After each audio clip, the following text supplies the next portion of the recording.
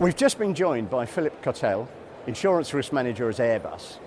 He spoke to us about a recently published Firma AI report, Artificial Intelligence Applied to Risk Management.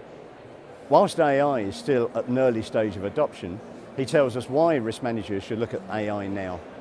If you'd like a copy of the report, you can pick it up from the Firma stand.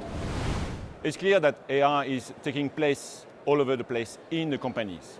And it's important for risk managers to grab that new phenomena and make sure that they are part of this new change of their company exposure. So the purpose of this report is, first of all, to put in place the key principles of what is AI.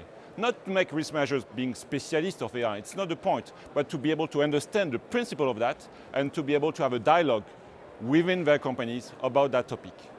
The second element of that report was to help risk managers to understand the new exposures, the new risks that are inherent to this new technology, this new capacity of artificial intelligence.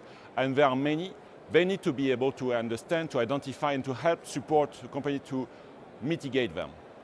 But as importantly, in this report, we also want to focus on the opportunities that AI is providing to risk management and to risk managers. We want them to be able to capture that new capacity in order to improve their work, improve their capacity to assess risk management globally, and maybe contribute to the change of our profession. That's really the purpose of that report. It's still a modest part. We are still looking for new applications, for new examples where AI will be helping risk managers to do their work and to have their company in the future.